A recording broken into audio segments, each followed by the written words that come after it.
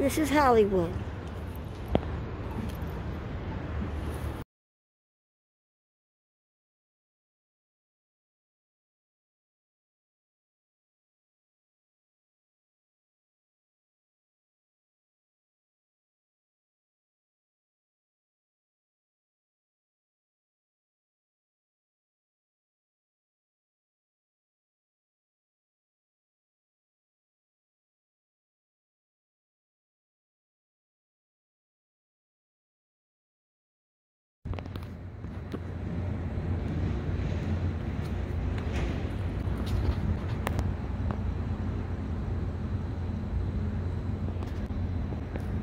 The Ivar Theater is located at 1605 Ivar Avenue between Sunset Boulevard and Hollywood Boulevard.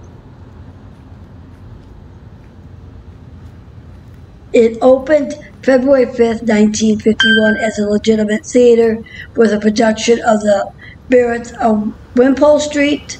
The Ivar was a project of a restaurant owner, Gishi Haraut.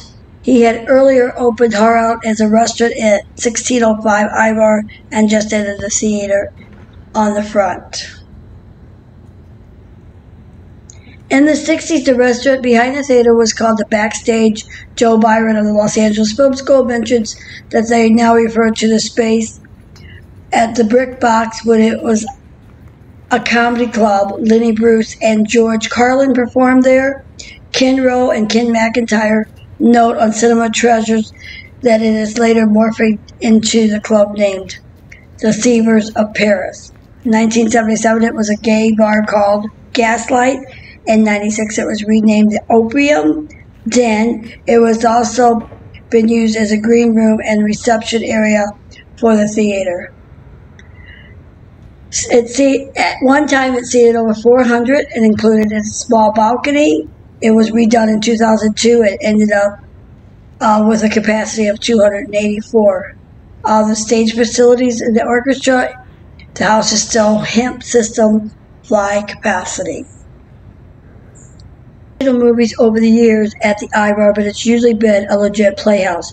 Joan of Lorraine was Louis Renoir, was the second production in 1951.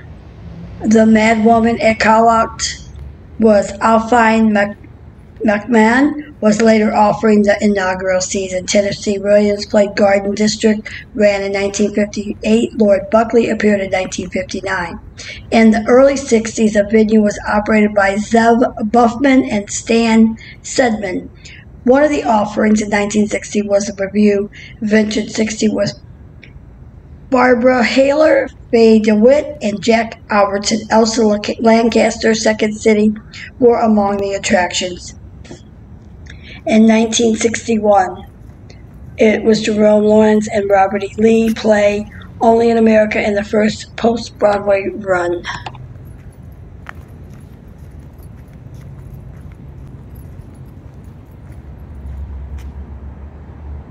Intermission.